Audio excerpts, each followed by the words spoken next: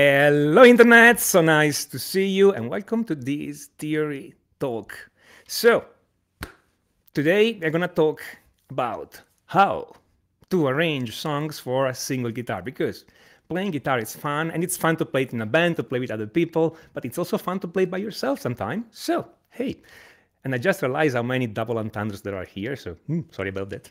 But hey, okay, so we'll talk about how to arrange songs for a single guitar. Okay, now, we are streaming live on YouTube and Facebook. I can see that there are a lot of you around, so if you're there, write something in the chat so I can say hi in a moment. And by the way, I already see Eddie Metal, okay, and smash it like button done. Yes, smash it like button immediately, so you get it done immediately. Okay, so first of all, I want to introduce you my guest today, acoustic guitar player extraordinaire, okay? This guy has been a friend of mine for quite a long time at this point, and one thing I've always admired of him is how he arranges songs for a single guitar. I mean, the guy's a one-man band if he wants to. Okay, so I'm gonna introduce you guys for the second time on Theory Talk Live to Simon Candy from Australia. Hello, Simon. Hello, Tommaso. How are you? Very good. Okay, let me. Can you talk again? I want to make sure your microphone is loud enough here. So. Sure. Fantastic. Okay. Yeah. Excellent. How's it going, Simon? I'm very well. Very well. How about yourself? Very good. Very good. So, fantastic. Before we go on ahead, oh, and by the way, let me do this. Okay, fantastic. Okay, before we go on ahead, I'm gonna tell you to everybody in that is attending right now, and to all our audience, both Simon and I have free stuff for you. We're gonna talk about this later.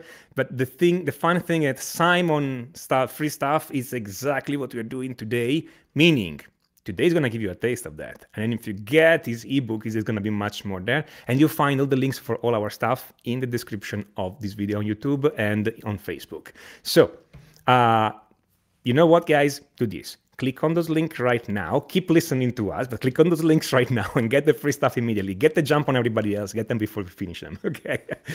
It's PDF copies. We're not finishing them, but hey, okay. So, fantastic. And since we are here, let's say hi to our audience, okay? So we have, wow, we have people from Brazil, Louis from Brazil, Eric from Canada.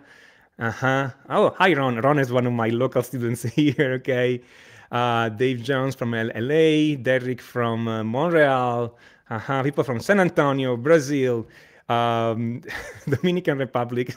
Even somebody say, I am surprised I made this. Yay. Okay, good for you. Okay, fantastic. So, Simon, let's talk about this thing about the songs then. Okay, sure. So I have a first question for you, because how do you choose songs to arrange for single guitar? Okay, it's I know what I do, but I want to hear what you do. Meaning, do you simply pick the song you like best, or do you think I have a specific technique in mind? I don't know, chord melodies, and you're picking a song where this idea works, or what's your thought process here? How do you choose songs to arrange for solo guitar?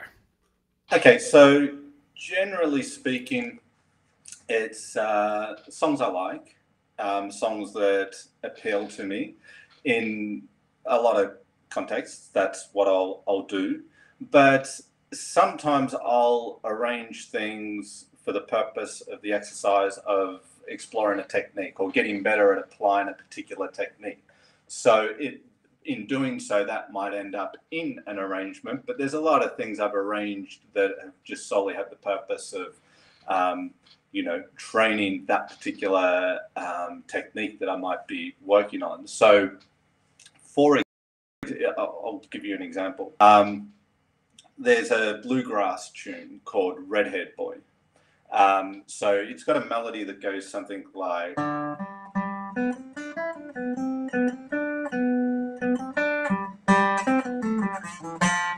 Right? That's the basic sort of melody of the A section. So I've looked at that melody before and I've thought, well, how can I play that melody?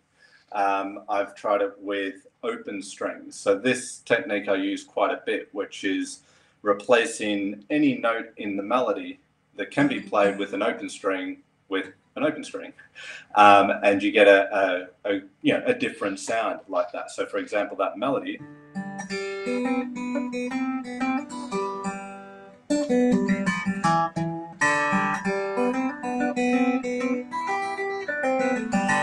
So it's.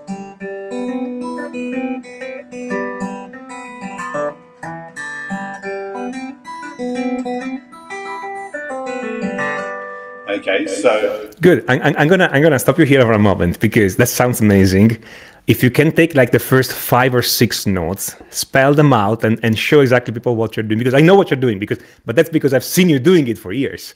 Okay, so, but I guess some people here have no idea what you're doing. They see you moving your hand and they hear this wonderful sound coming out, and they want to know exactly what you're doing. So, will you please? Sure, of course. So basically, if I take let's just take that first little phrase there. So first thing is you want something in a key. Key is important when you're arranging things too, so you don't necessarily have to stay in the key of the original tune. Things can be a lot easier to arrange when it's in an appropriate key. So this example here, in this approach, lends itself well to keys with open string notes in them. So what I mean by that is the key has E, or at least most of the open strings, E, B, G, D, A, and E. So when I look at a little phrase like this one, I've got a D and a G. So instead of playing them as fretted notes, I'm going to play them as open strings. Okay. Then the next fret. Now I'm looking here and I'm thinking, what's open strings? The B is, the C isn't, the D. We have a D open string, but not in that octave. We don't have a high D like this is an open string. We've only got the low, so can't use it because we don't want to jump octaves in a weird way. So I can use the B, this fretted note, and replace it with the open B, but still keep the fretted C and D notes. So this 3-note phrase becomes, and it's not an absolute hard and fast rule, but if you've got 2 fretted notes in a row, hammer on or pull off, depending if they're ascending or descending. So you get it adds to the smoothness of the sound. And then the last little part of this opening phrase, we have an E in the correct octave, so we can use our open E instead of the fretted note. And then the B returns, and then we're back to the C. So basically, we've really only got these 2 fretted notes.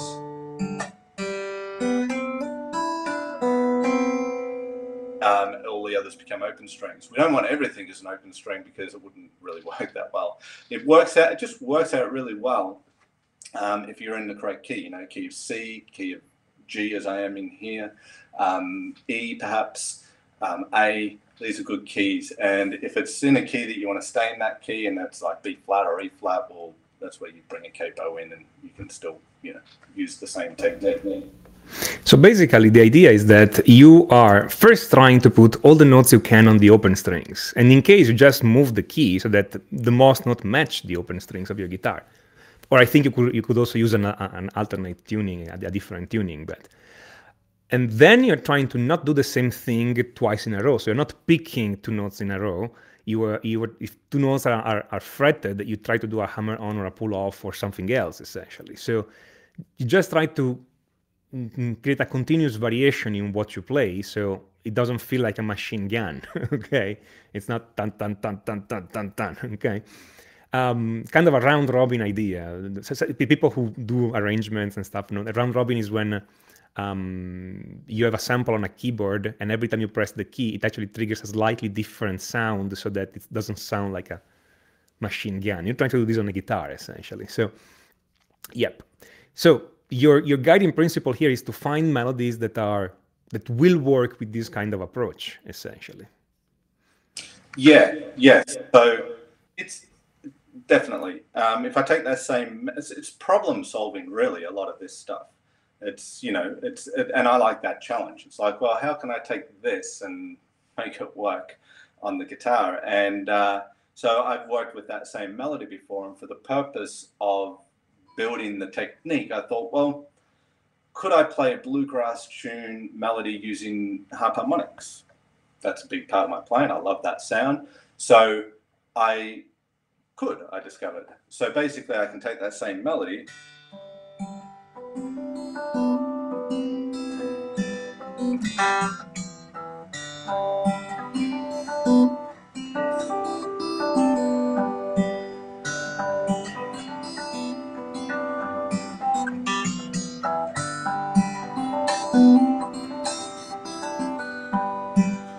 okay, so that's a little more complicated perhaps than the open string stuff, but again, when you work on these particular techniques, you find techniques that you like, and you apply them enough to all these different contexts. You see the patterns, you see the similarities. It's not so random once you've applied that same technique in the same sort of way, you know, to a melody, 10 and 30 times. Good. So I just want to highlight a couple of things you said, because the first one is that you said problem solving. Okay. And you like the challenge. So, because I know some people, especially beginners, think that we grab the guitar, we think of a song, and instantly we have this arrangement already done, and we can play it perfectly smoothly. And let me tell you guys, this is never the case. It's not for me, it's not for Simon, it's not for anybody else, no matter how professional they are. Sometimes when you get really familiar with a technique, you can improvise part of it. But it always sounds best if you sit down and figure it out and try different options, okay? But that's the thing, it's problem solving, meaning that you have a technique, you have a melody or a song, and you need to find a way to make them work together. Okay, so like open strings or harmonics, like Simon was showing right now, and there are different techniques too, chord melodies, walking bass, different ideas we can show you later. But the point is, it's problem solving. It's sitting down, trying different options, throwing away everything but one, and keeping the best one. Okay, so just making it clear idea that none of this is natural in the sense that we grab the guitar and magically music spring out, which I want to highlight because nobody tells you that. Okay, when you come here online, what do you see? You open YouTube and you see those people that for 1 minute or a minute and a half play something wonderful as if it was completely spontaneous. It never is. Okay, those guys sat down, wrote the arrangement, rehearsed it, took 100 takes, okay, and published the best one, okay? Just setting expectation here on what's going to happen to you too, okay? But the other thing is that it's fun, especially when you start knowing about a technique a little bit more. It's fun. It's not, we like the challenge, okay? It's sitting down with the instrument. We like because it's fun to do it. It's fun to find a problem and solve it. And it's fine, how can I say, getting the result out of it. It really gives satisfaction when you create a good arrangement. It's really satisfactory. Like I made this. Okay, it's fun. So that's just saying. By the way, guys, one thing since we are here, if you have questions about anything we're doing here, write the questions in the chat, and then we're gonna find some time to answer them, either while we go on or at the end. So any questions you have, any comment you want to make, write it in the chat. Whether you're on YouTube or Facebook, we receive everything. And I have here all the windows open. I can see all of them. So write them. We're going to answer them later. Very good. And the other thing that Simon said is that he knows some techniques. So, for instance, Simon right now showed to you the open string technique and the artificial harmonic technique, or harp harmonic, if you want to call them, whatever. It's not that Simon knows 1,000 different techniques. Simon he knows more than those two, of course. I don't want to say that. Okay, but each one of us learns a few techniques, and then we specialize in even less than those. Okay, 2, 3, 5, 10. Okay, if you're a virtuoso, more probably. But then we learn how to leverage those techniques and make several different arrangements with those techniques. It's not that you need to learn 100 different techniques, okay? You can try 100 different techniques, sure. But no musician knows everything and uses everything routinely. Okay. Again, just setting expectation, because that's what people write me sometimes. Is like, how can I learn chord melodies and these and that and that and that and that and that and apply all of them successfully on the same song? Like, okay, with years of practice, but start with one. Okay, start with one thing. What do you think, Simon? Am I hitting the target here, or am I saying something completely wrong? No, absolutely. Yeah. Yeah, absolutely. It doesn't, I mean, if you gave me a melody now and said, just play that with open strings or harmonics, sorry, I can go and work it out and then play it for you, but it's not going to be on the spot with that sort of stuff, typically. I mean, I can improvise with those techniques, but when we're talking specific melodies and arranging a melody using that technique, yeah, no. So it's true. It takes time, and I can relate to students coming to you and saying, I want to do this, that, and the other, and it's just like, whoa, that's a lot of stuff right there, which is possible, but it takes time. But it's, as you said, it's a lot of fun. The challenge is great, and there's a lot of victories along the way. It's not like you got to kind of, okay, well, I'll start today, and hopefully in a year I'll have some sort of satisfaction from this. There's a lot of small victories, almost session to session, and you get very quick at working out arrangements too. You do get, once you know what you're going to do, you get much quicker at it. The part that takes longer is getting the arrangement into your fingers. I can arrange some things reasonably quickly that can take sometimes months to get into my fingers. So it's not always the arranged in itself that might take forever. Or a while. It's getting then that arrangement into your fingers and making it sound musical as well, which is very important. Yes, that's the other thing, is that sometimes intellectually we are there very fast. Okay, because we know how to apply this technique, but actually playing it, that's a completely different situation. We were talking about this just before this live stream, because Simon and I were just online together for 10 minutes before this live stream, and we're just discussing a little bit this thing. And I think I was making you this example. It's 3 weeks ago, I think, I started writing an arrangement of Fly Me to the Moon using walking bass. Okay, so the basic idea, and by the way, this is gonna tie with my next question, but the basic idea is that I'm playing the melody and the bass line and no chords in between. And the melody, okay, the usual. The bass starts with the root of the chord every time, but then it walks. Okay, following the song. So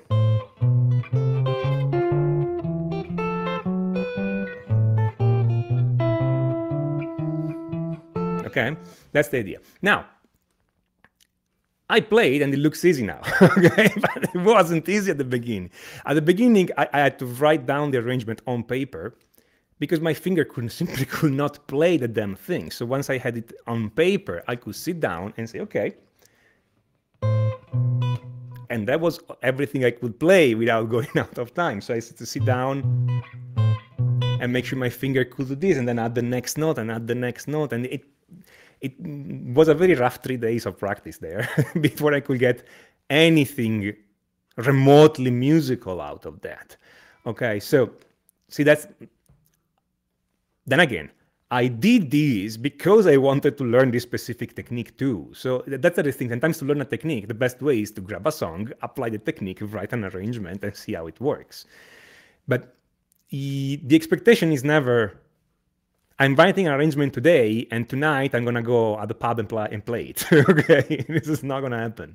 Okay, you need to sit down and actually practice it. And again, just setting up expectation, because I don't think people say that enough on YouTube. Okay, in our culture of instant satisfaction, people think that we grab the guitar and boom, everything is done. But no, it doesn't work this way.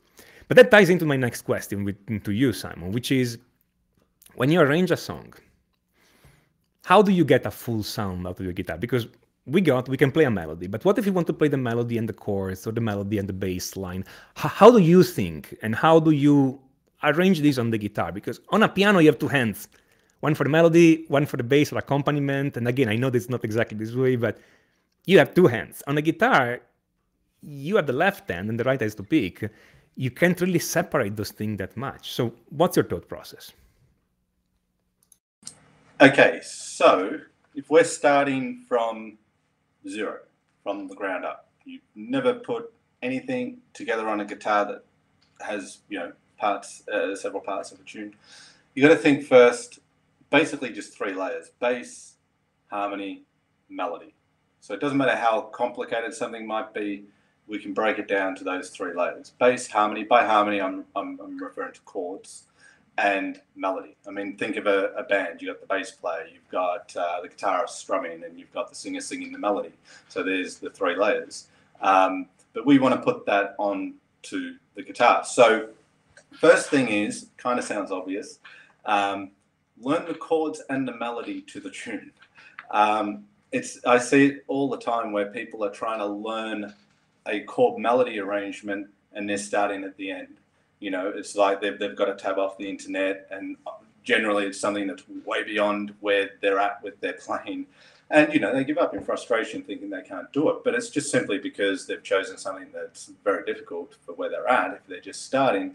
And even if it's not that, they're starting kind of at the end by trying to put the bass, the harmony, and the melody all together at once. So if I had a melody here,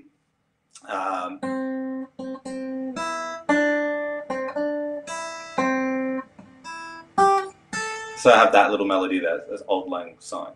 Okay, so I've got the melody, and I've placed it somewhere on the guitar, purposely in the open position. That's a great place to start with chord melody. So I've got my melody, and I want to know what the chords are. I'm not going to put them with the melody yet. I just want to know what are these chords that are backing that melody. So we've got a C, we've got a G7, we've got a C, and we've got an F chord. And I want to know, there's no point playing C up here and G if your melody's down here. Obviously, you're not going to be able to put the two together too well if they're in different areas on the fretboard. So you want the melody and the chords in the same area, open position. And then rather than just jump in and try and play the chords with the melody, just start with the root note of the chord. So you don't even need to form a full chord shape. You can simply play the root note at the C, the root note at G, root note at C, and the F. A little bit of a stretch there, but there's options around that. We're just getting the bass and the melody together, like the bookends. Okay, no harmony yet. Just the bass and the melody. You could form the chord if you want, but you don't need to. I mean, you will when we add the chords. But we're just playing the root note and the melody note. Okay, and just getting an idea of not just knowing the chords and the melody, but what melody notes are happening with what chord. When is the chord changing in relation to the melody? And that's what you work out and get going in a very simple way here. And then once you've got that structure down, you can add chords, and that's easy to do for the most part if you've already worked and got the foundation of melody and bass. So we can fill it out.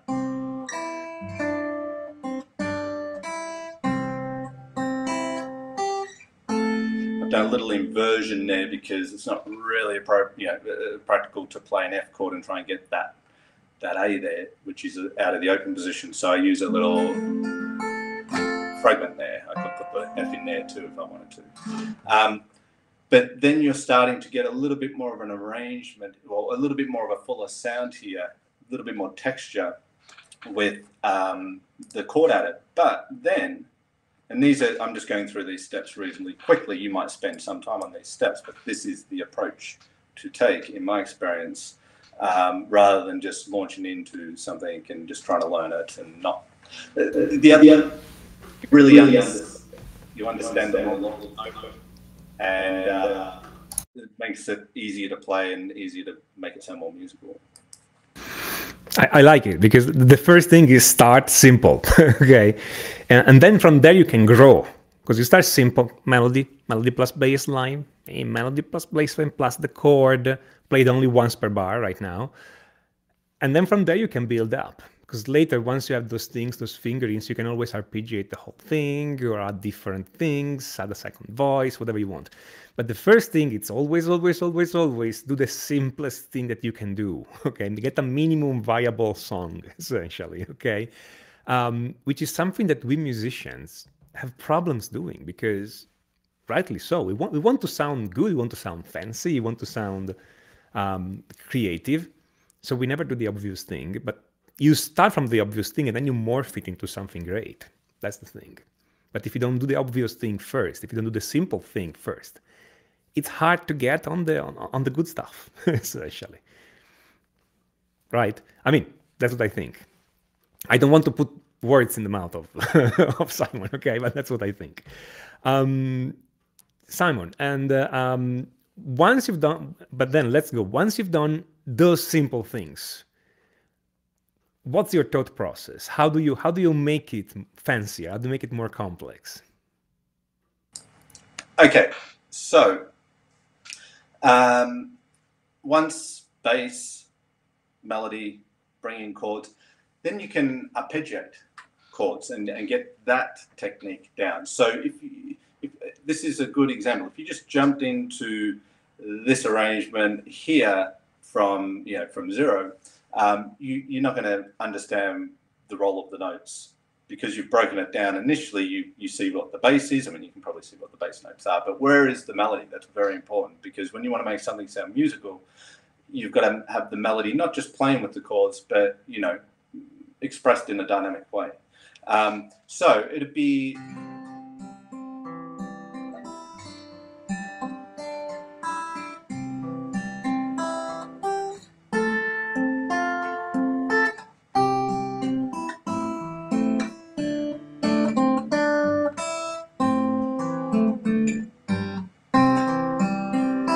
Okay, that type of thing. So basically, different melodies will have, some are sparse, some are quite dense, but there's always going to be pockets of space between the melody notes where there's an opportunity to arpeggiate the chord and just kind of fill it out a little bit and make it a little bit more interesting. So that would be the logical next step. You're going from, okay, learn the melody, learn the bass, or learn the chords, sorry, and then find a position that you're going to play them on the guitar and then put the bass and the melody together. Now let's fill the middle part with some chords for texture. Now let's arpeggiate it out so it sounds nice and a little more full and interesting. And then you can look at it and go, well, can I make variations to the melody? You want to be sort of careful here because you don't want to lose the melody. It's not just make up your own melody or anything like that, but could I make some variations to the melody, and or could I add some extra chords in there, reharmonize parts, this type of thing. So maybe let's say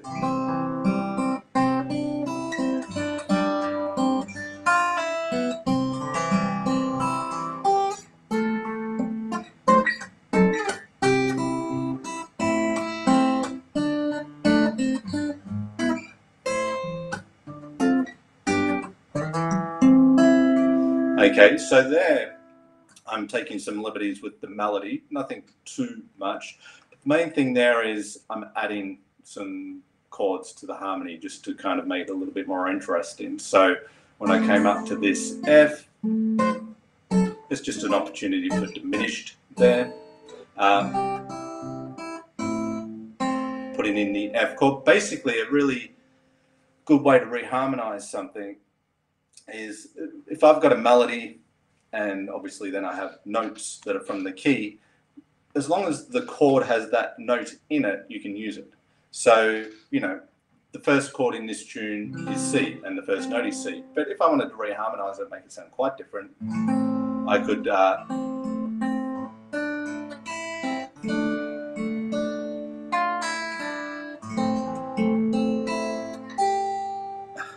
I'm just doing this on the spot.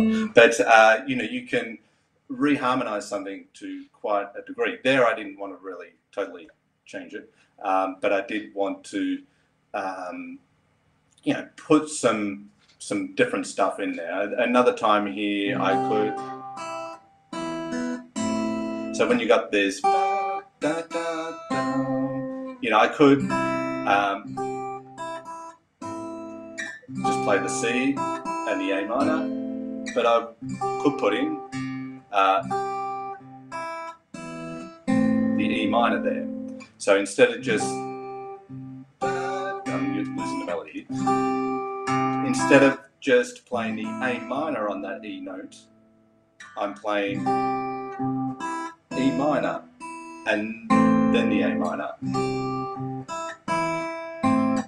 And then the other time that same melody comes around, so that's the melody. Da, da, da. So first time, C, E minor, A minor.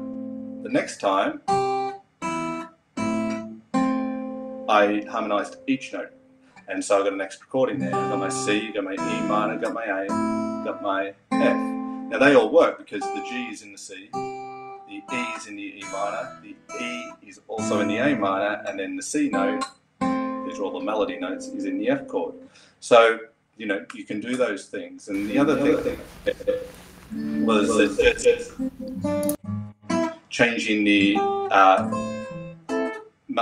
octave briefly, which you can always do. You can displace the octave and move up, you know, momentarily and then back down if you like. But there's some things that you can do to sort of fill something out and decorate it.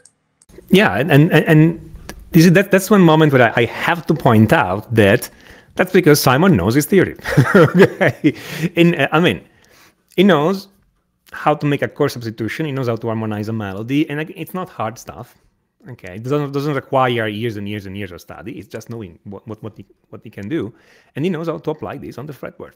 Simple as that. Okay, because I have, you know, there's the usual debate like, but does theory make me less creative because theory rules, whatever? I don't want to sound in the box, etc. But no, theory makes you more creative because it gives you all those options. Okay, and all those melodies. And there's the very ending of a melody, for instance, which in this kind of song, it's always a cadence. Okay.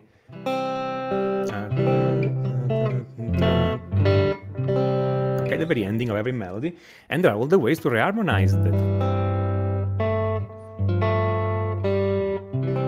Okay, this is dominant prolongation, meaning I keep the G at the bass on all the chords. I could do substitution. I could put other stuff in there, but knowing the options you have allows you to harmonize it in a way you like, or creating variation on the harmonization like Simon was doing. And so every time you play through the same melody and the same chord, you can change the chord. So it feels different, essentially. And it feels like the song is progressing somewhere. Okay, and again, they're not talking here about take 4 years at the university, studying the hardest thing you can study. This is simple harmony. Okay, we are talking triads, 7 chords at most, not super modern cluster serial writing and other stuff applied to the guitar. Okay, and and again, if you don't, once you know those things, if you don't want to sound this way, you can always do exactly the opposite. Okay, it still saves you time because starting theory in this way just tells you that's how you get the sound, that's how you get that other sound, that's how you get this other sound. Do you want them? Great. You don't want them? Do something different. Okay, so don't waste time. You don't waste time doing what everybody else was doing before you. Okay. Anyway, just saying, I just need to put this in because people keep asking me if theory makes you less creative, and Simon just showed you it's the exact opposite. It's the exact opposite. And of course, Simon is familiar with this theory, so he doesn't have to sit down and think and calculate everything. He knows where the chords are. His hands know where the chords are. So it's not that, because he learned it already. So it's not that you have to sit down and spend a lot of time in there. Simon, there's something I want to talk about, which is texture in arrangement. So for people who don't know, Simon said that there were, Simon says, I just realized that. Sorry. Sorry about that. But Simon said that there are 3 different elements in a song, which is perfectly correct: melody, harmony, and the bass line. Okay. And of course, they're all related. Okay. And texture is what you play. So you play only the melody and the bass line, the melody and the chord, but not the bass line. All 3. Or you can just play the bass line and the chord and forget the melody for a moment. This is the texture of the song. Okay. So And one thing you can do, there are essentially two things you can do. One thing is keep the texture constant throughout the song. So for the whole song, you play, I don't know, the melody and the bass line, but not the chords, say. Or you can change texture. So for the verse, you play the melody and the bass line, but for the chorus, you bring in the chords to make it fatter and bigger and give a difference, okay? So, and I've heard arrangements by Simon for a long time. And by the way, if you never heard this arrangement, go on his website, ask him, write him an email, okay? Because he has a lot of videos on this stuff. One thing I like a lot in Simon's arrangement, or in your arrangement, Simon, is that you change texture, and you change texture pretty often too. So you play a part with the chords, then you play only the melody, then you play put back, the chords come back in, then you have a little bass line and all this kind of thing.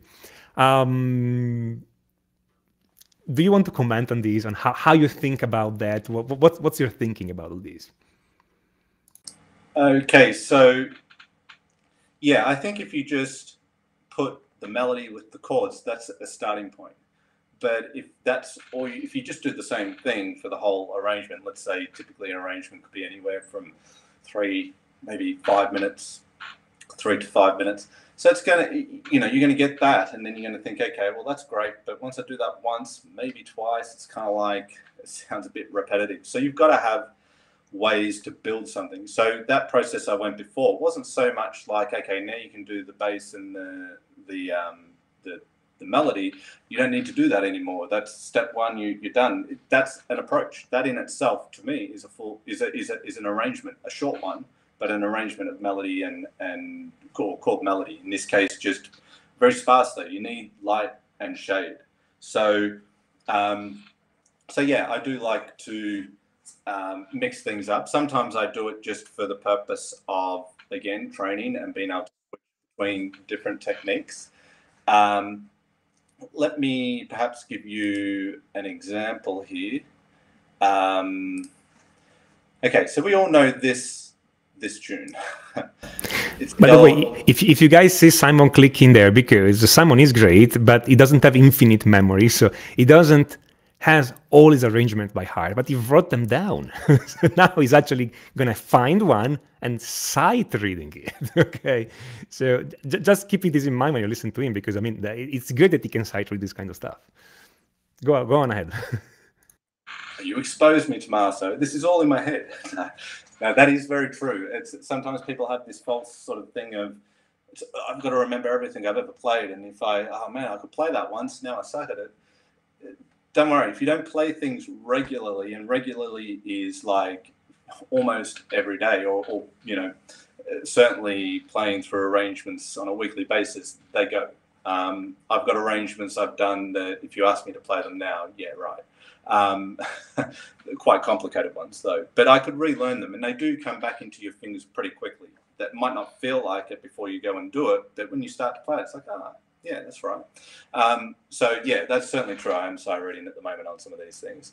So Twinkle Twinkle Little Star, we all know that tune, of course, but there's lots of ways that you could play that tune, and so I'll play through an arrangement here. What it's going to do is it's going to begin reharmonized, pretty kind of out there reharmonization, which I could go into if you're interested. I like the outside stuff. Sometimes I do these things just for a bit of a laugh, or just out of curiosity. Actually, curiosity is a really good word when you're arranging stuff. You're just thinking, what if I did this to that? What would it sound like? So so I did that with this tune. Then I go into sort of bring it into more of a tempo, and I play like a Travis picking, which I like doing. And then a bit more of a walking bass. And so there's 3 techniques or 3 approaches here. The reharmonized rubato approach into time with Travis picking into like a walking bass. So let's see if I can demonstrate that for you.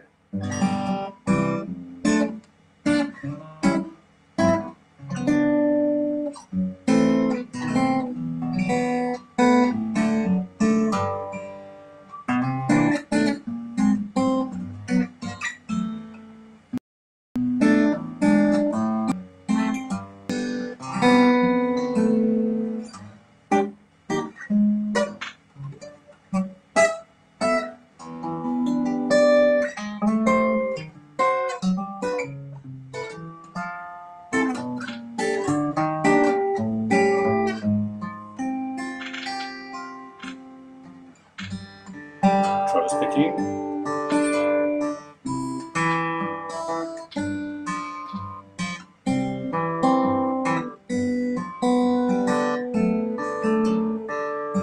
Bit of walking bass.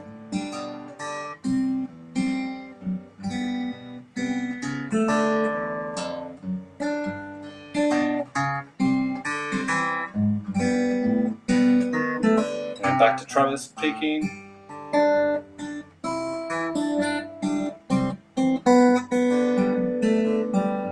So that's a pretty quick arrangement. That's not really a serious arrangement that I would play necessarily, but I would spend more time in each of those areas and flesh it out a bit more and create something a bit longer. But in a nutshell, that's what I'm wanting to do with an arrangement. Maybe not necessarily that many things need to happen, but it's just a way to really, if I'm, I want to expand the way I can arrange things. So I'm always going to try stuff, and sometimes it works, sometimes it doesn't work. So fine, if it doesn't work. There's been plenty of things that don't work. But there's also been plenty of things that initially don't seem to work, but you kind of try them in various contexts and situations, and they work out quite well. That's switching between different approaches across the one tune for development and variety. And how did you write all this down? I mean, it's a score, standard notation. You have the chords symbols on top. It's a tablature. What it is? Yes, I just tab it. I tab it out. I could sit there and I could notate it out, but it would take time, and there's not really any point to doing that for my purposes. So I write things out all the time. Sometimes by hand. Sometimes I will then put it in an editing software. But I've got tons of things. I've got filing cabinets full of stuff, not just arrangements, but just things over the last. I probably started doing this consistently about 20 odd years ago, and I go back to things and I look at the date and it's like 2007 or 2003, and I'm that's right. I'll revisit this, and some arrangements have happened over years really because I revisit them after having given them a little bit of a rest. So so that, and I will just record myself on the phone or I'll do that. But I want to specify, it's a tablature. It's not a standard notation, because see, that's the other myth that we are fighting against constantly, is that you need to use standard notation, otherwise you're not a real musician or this kind of thing. Like, guys, if you know how to read standard notation, good for you. I can. I don't know if you can, Simon, if you know standard notation. I mean, maybe not sight read a complex score, but I can. But when you notate down this stuff, it's better to do it in tablature, because it also specifies the position of the chord. You don't have to recalculate everything and find where it is. So in this case, especially if you know the timing or if you have a recording of yourself, tablature is way, way, way more practical than standard notation. Okay, sure, you cannot communicate this to another musician, but let's not forget, we are writing for solo guitar right now. You don't have to communicate with a piano player or a bass player about all this. And if you have to, you just give them the chords and let them figure it out. Okay, so it's not true that tablature is bad for you. It depends how you use it. And that's a good use. Nobody can look at Simon and think, yeah, this arrangement would be better if you put it in standard notation. No, okay, that's so just saying, okay, that's sorry, it's a point I want to make here, okay. But yes, and I agree with you. You write those things down, you keep them, and then down the years you revisit them, you polish them a little bit, okay? It's important to write down those things, because that's the other thing that most people don't realize, and I want to warn our audience on that, is that you guys are going to write an arrangement, keep it all inside here, and the week after, it's gone, okay? Or the day after sometimes. Keep a piece of paper in front of you and jot down those notes, okay? Don't rely on your hands or your brain to remember this stuff, because when you write one arrangement, you think you can do it. Once you write 2, 3, 4 arrangements, you forgot the first. Your memory does not have that kind of power, not right now at least. If you play this stuff every day, like Sam was saying, then you keep it in repertoire essentially, then yes, but even then, the moment you drop an arrangement and you don't play it anymore, you're going to forget it. You are. And I know plenty of professional musicians, successful musicians who have albums out that okay? And they when they go in tour, they just relearn the album, okay? They listen to the recording, figure out what they were doing, or they have their notes, and relearn the song from scratch. Because they don't play it every day. They play it in tour. In tour, they don't have to do it. Once the tour ends and they take a few months off, they can forget this stuff. And it's hard to play along a very long set list, okay, every day. I mean, take, I don't know, somebody like Steve Vai or Satriani or Joe Satriani. Those guys are not playing their whole discography every day, okay? When they go into it, they have to really learn it. That's what it is. Okay, just saying, again, setting up expectations. So, write it down, okay? We have a few questions from the chat, and the first one I want to comment is this one. It's like, is voice leading something to consider studying in deep? I'm letting you answer the first, and then I can comment on this, Simon. Yeah, absolutely. Something to consider studying in deep. Yeah, for sure. Because then for me, you'll always have a chord available. If we're looking in the context of chord melody playing, as we're talking about here today, you'll always have a chord available to you wherever the melody note is. So in looking at voice leading, you expand your knowledge, your vocabulary, but you get nice, smooth chord changes, essentially. So, if I have a chord progression, it was the C, the G, the C, and the F from that earlier tune. So, if I can find those chords, C, and then it was G, wasn't it? So C, then the G, then the C, and the F. I think that was it. So, I've got little triads here, and they're moving, each note of the chord is moving in the smallest increment possible to get to the next chord. Or maybe just that one, actually. So we can just keep them all as that'll do. Or I could play it down here where I've got my C, G, and then my F will be here somewhere. I'm looking for my F and I'm just going blank. So that'd be that one.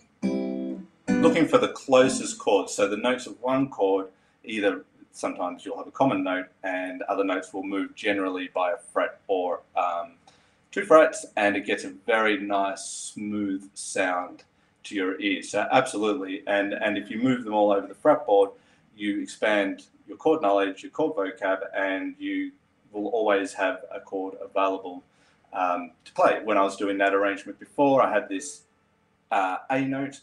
I'm thinking, well, I can't really play the F to get that A, but here's a little triad shape that allows me to play an F in the position of that A note. There's no, unless I put it down an octave, which I don't want to do, there's no other option. Well, there are. I could play also the root note down here if I want a bit more of a full sound. But I'm not going to really be too practical getting that note with the F bar chord there. So yeah, absolutely studying voice leading will be very beneficial. And I would agree. And the thing is, the more you study voice leading, if you do it straight on the guitar, the more you also get more chord knowledge, because you start seeing how those chords connect to each other. They're easier to remember because you connect them. It's not I have to learn 2,000 different chord shapes. You learn a few chord shapes and then you start connecting them, and then everything becomes easier. It's more musical. It makes more sense when you play this stuff on the guitar. I have a course, Complete Chord Mastery, sorry, shameless plug here, but that's exactly what we do. From the very first session, we start doing voice leading, but not the voice leading you see in music books, which is a bunch of rules. It's the practical voice leading of doing this stuff on the fretboard. At the end, they're the same thing, okay? But reading a book, you don't get this, okay? It needs to be done on the fretboard. This applies to all levels. And thinking about voice leading is what makes you sound smooth and connect those things. Otherwise, those chords are just random sounds that don't connect. I have an arrangement that I made years ago now, which I was just looking at it just before this.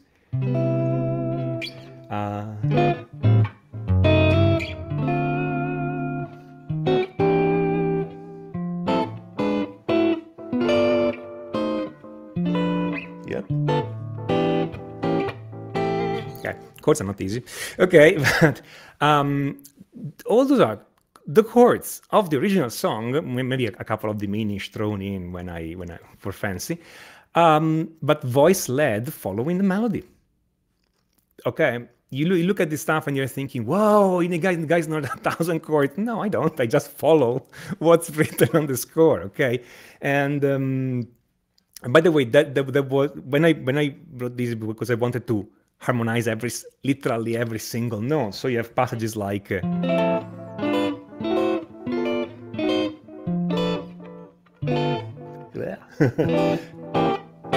Which is super hard to play, okay? In reality, on a real arrangement, you would probably not do that. You will do...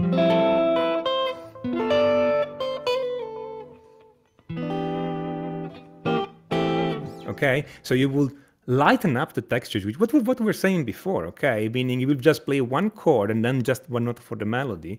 So the textures become lighter, it's easier to follow, it's easier to play. But again, it depends what kind of effect you want to do, okay?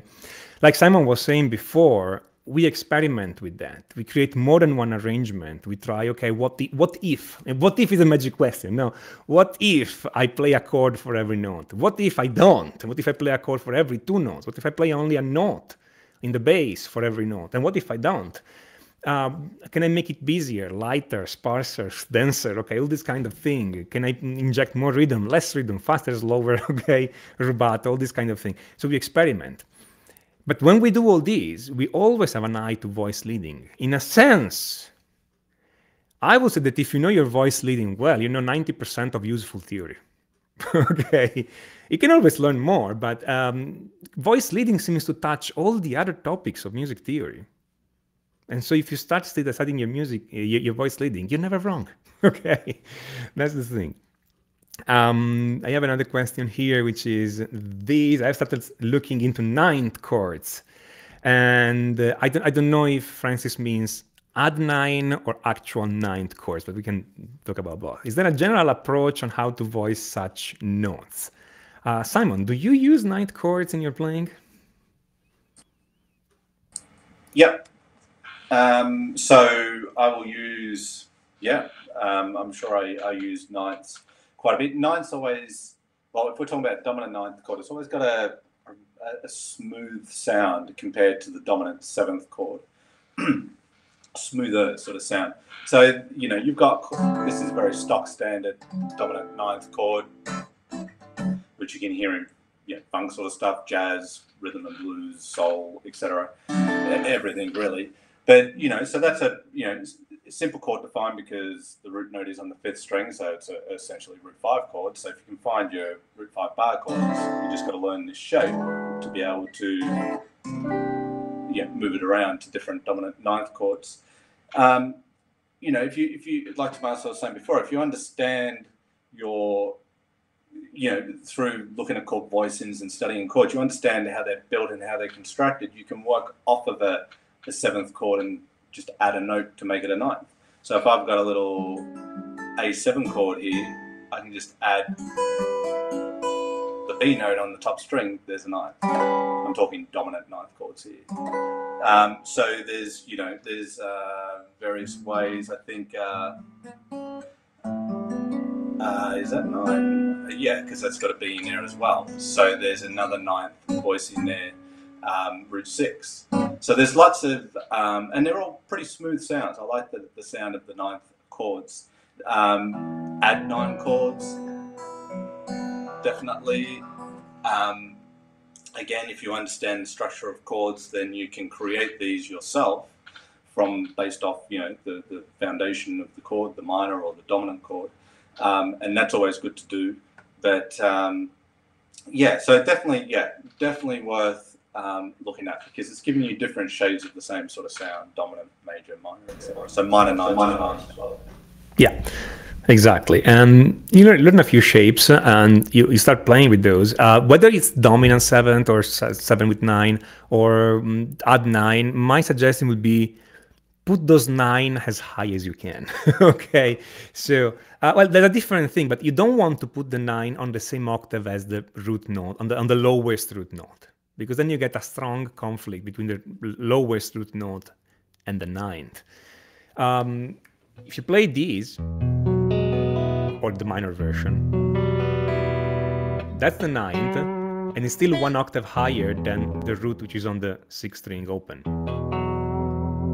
Okay, but you can also play these, or the minor version. I don't know if you guys can see this. Wait, okay.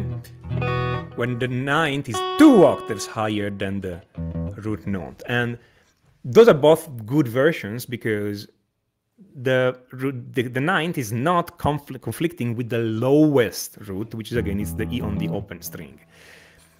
It's practically impossible to play on a guitar the E and the F sharp at that low here, but for other on the E at least, but on other chords it could be possible, and when you do, it tends to sound bad actually because they're just too low. Okay, so just voice that 9 high, at least not on the lowest octave of the chord. That would be the thing.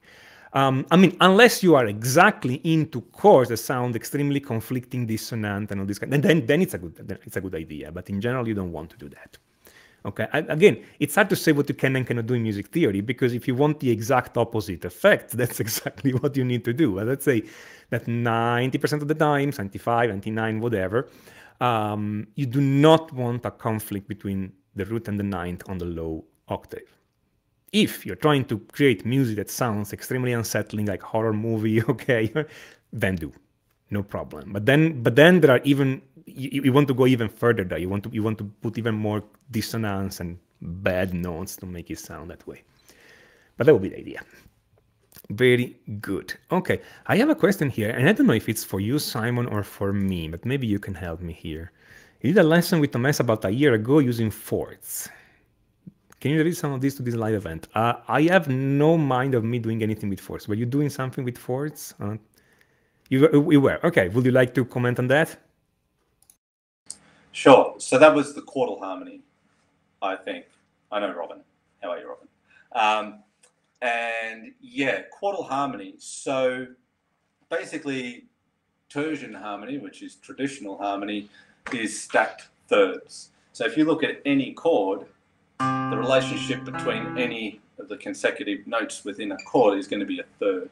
So in a C major chord, for example, and major chord in general, C to E is a major third, E to G is a minor third, G to, well, okay, that's going to be a fourth there. But G to, if we extended the chord to C major 7, G to the B is a third. So you look at all chords and their combinations of major and minor thirds. Chordal harmony is where we change that and we have the distance of a fourth between the notes of the chord. So if I have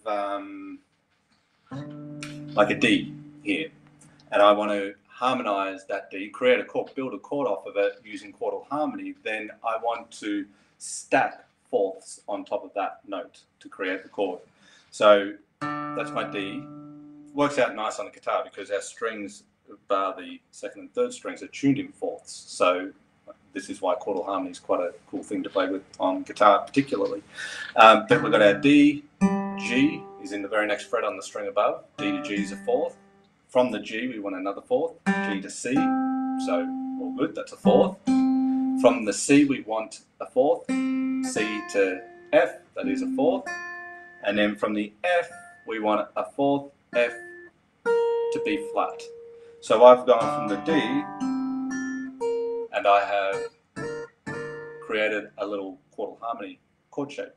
And that, in a nutshell, that's what chordal harmony is. And when you work that out, I mean, you don't have to build it yourself from scratch. It's good to have that understanding, but then you learn the shapes and you realize that there's actually, let's see,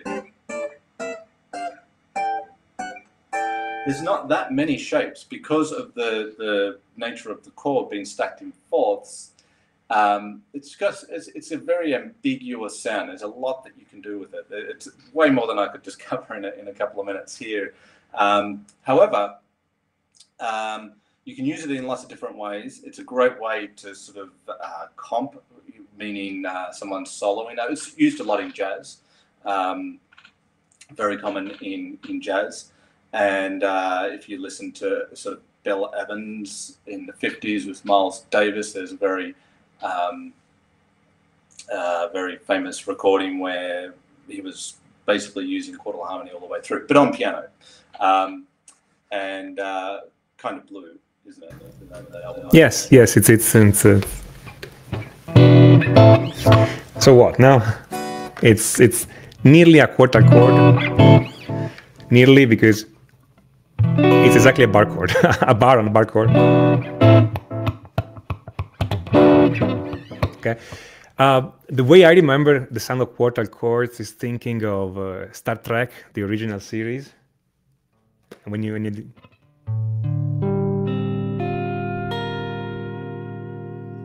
okay, and it's that sound. It's the science fiction 60s, 70s okay sound.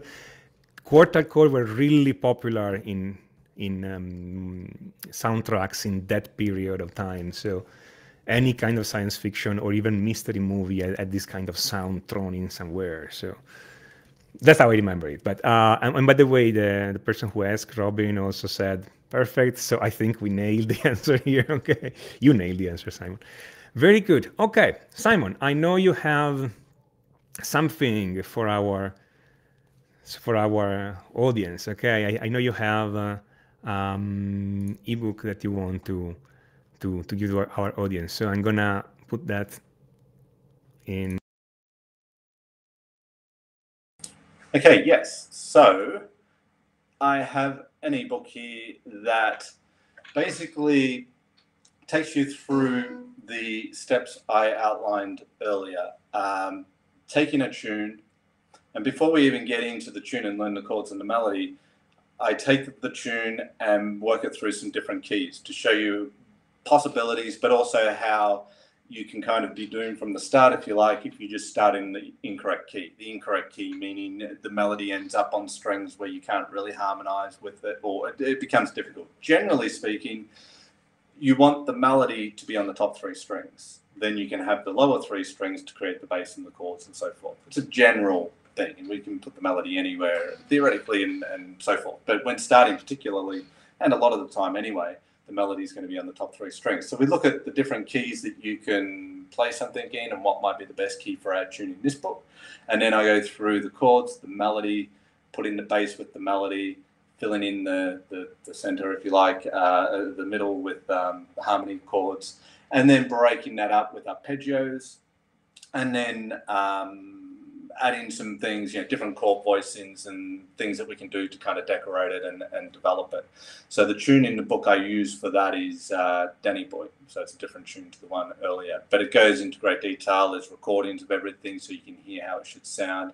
And the idea is, as I said earlier, is just to be able to approach this style of playing from an angle that's going to show you that you can do this. Often you get on YouTube and you watch people playing chord melody pieces and they're playing some really cool stuff that's very, very high level. And then people have this perception that chord melody is really difficult to play.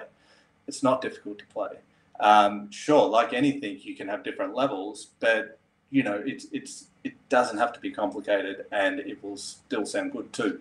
And then from there you can build it like any skills. So that's the approach with this book, starting from the beginning, not the end, and working through it in a systematic way. So you end up with an approach that you can take to any other tune that you want to play. This will work with anything.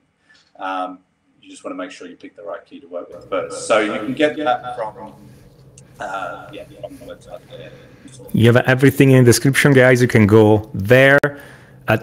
Totally recommended the ebook, very detailed. You guys want to go and look at that. I have something for you too, guys. So mine is completely different, and it's a brand new ebook. I literally just published this. Okay, so those are 18 tips to make your pentatonic solo sound professional. We all know and use the pentatonic scale. Okay, you guys know the pentatonic scale. Yeah? Okay, but between these and sounding like, I don't know, David Gilmour by Pink Floyd, Jimmy Page, Jimi Hendrix, okay, all those great players, there's a pretty big gap. No, I mean, those guys are playing the pentatonic scale, but they're not just playing the pentatonic scale. They're not playing other scales.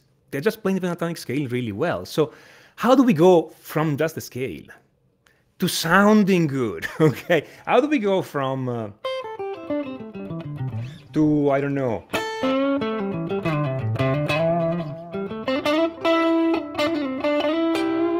and I got this wrong now. Yeah, that's the right thing. Okay.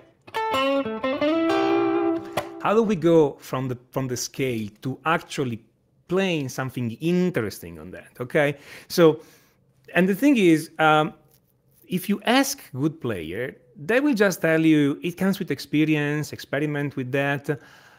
And what I think instead, I mean, if you, some of those people have some natural talent, there is some natural talent, or they just spend a lot of time figuring it out, but they're not able to explain it. I have no natural talent to speak of. So what I did in the past 25 years, more or less, okay, is obsessively watch those people and try to see what they are doing rather than what they are saying.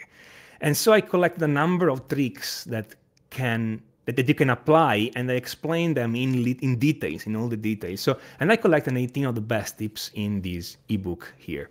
And it's a completely free ebook. You go, you download it. The only thing I'm asking if you download it, okay, that I would say no string attached, which is always fun to say when we talk about guitars. But there is one string attached. If you like what's in this ebook, if it makes a difference for you, and by the way, it should make a difference pretty much immediately. You read it, get a couple of those tricks, and you can play them immediately, and you can hear a difference immediately.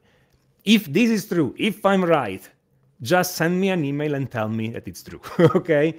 I just want to get feedback on that. Get this ebook at this link, and then if it makes a difference for you, if it makes a difference for you, if you're sounding better, just send me an email to let me know. I would really, really, really appreciate that. Very good. Okay. And now, okay, Simon. So I think we need to close this. I would say, yeah, the 3 hours chatting with you on this stuff because I'm learning, okay, just by watching you. But we cannot do a streaming for 3 hours. Okay, so Simon, any closing word you want to say to our audience? I would just say, just to wrap up the things I'm talking about very briefly, start from the start. Don't try and just jump in at a level 8 when you should really be on level 1. Don't be discouraged if you learn something and forget it. Welcome to the club. That's what happens.